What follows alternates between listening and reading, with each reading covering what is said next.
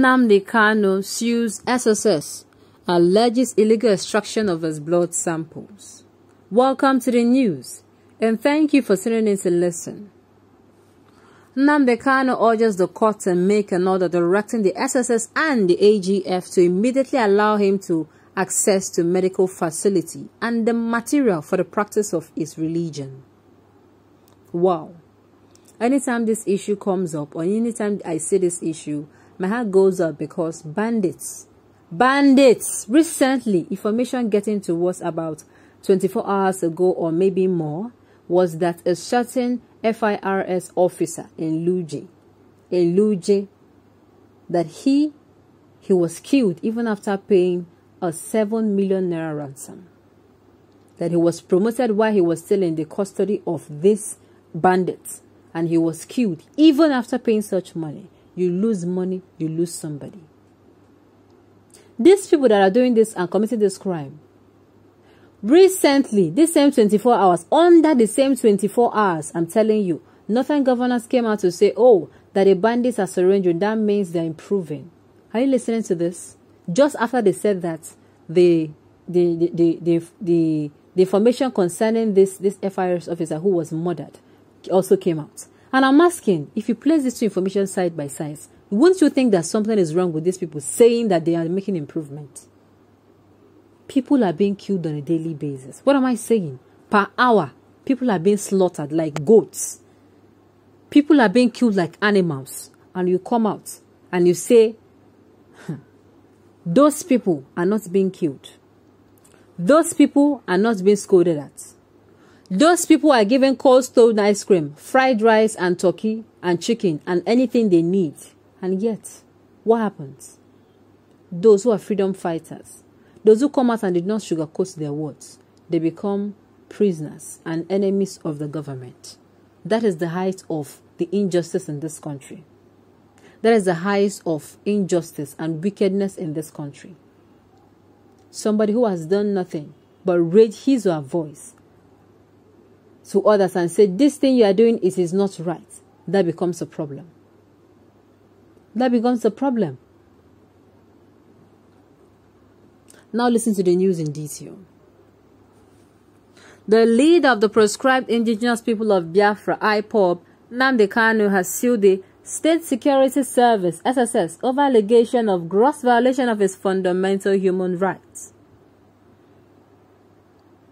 Mr. Kanu is being held by the SSS at its headquarters in Abuja after the Nigerian government repatriated him from Kenya in June this year. An action his lawyer termed abduction. His standing trial on charges bordering on treasonable felony and terrorism before a federal court in Abuja. Maxwell Opera, one of Mr. Kanu's lawyers, told journalists on Monday that a medical doctor engaged by the SSS had extracted NNAMDI Kanu's blood samples over 21 times. In the new suit, Mr. Opera said despite the substantive order by the trial judge Bin Sanyako compelling the spy agency to allow Mr. Kanu to change his clothes and practice his Jewish faith, the SSS flagrantly ignored the orders. The Director General of the SSS, Yusuf Bichi, and the Attorney General of the Federation, Abubakar Malami, were listed as respondents in the suit marked FHC ABJ CX 158521. Mr. Opera, while briefing reporters on Monday, recounted his last visit to the SSS detention facility, where his clients reportedly complained bitterly about the doctor extracting his blood, whom he suspected to be a quack.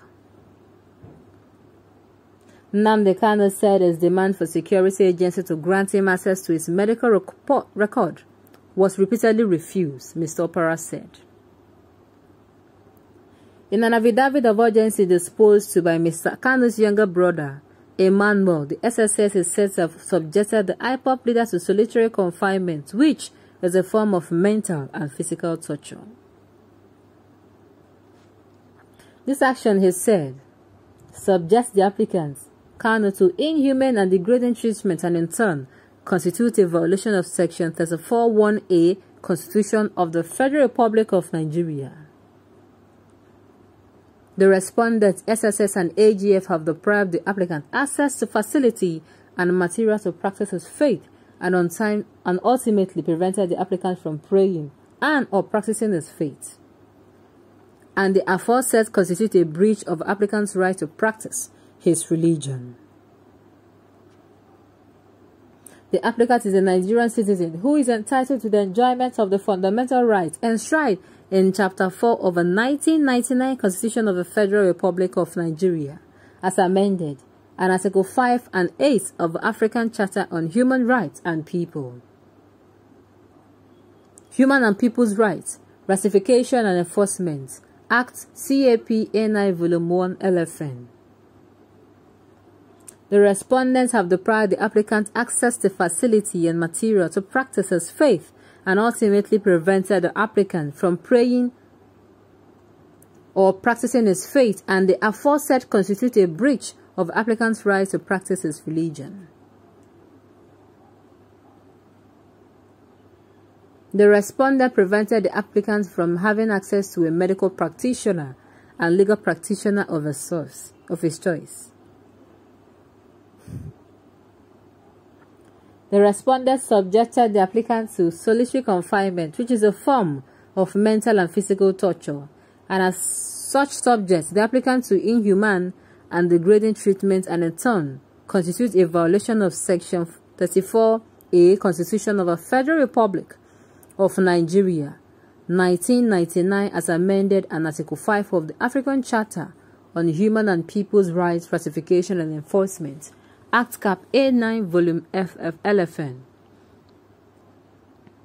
The applicant's right not subjected to inhuman and degrading treatment and torture and humiliation is enshrined in Section 34(1)A Constitution of the Federal Republic of Nigeria, 1999, as amended, and Article 5 of the African Charter on Human and People's Rights, Ratification and Enforcement, Act CAP-A9 Volume 1 LFN.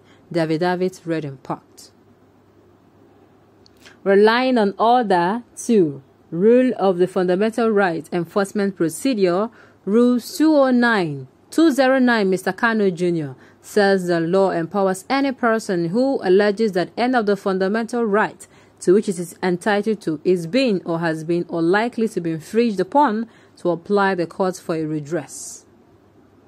The respondents have no justification to have responded the applicants to indignity, humiliation, mental torture, and inhumane and degrading treatment.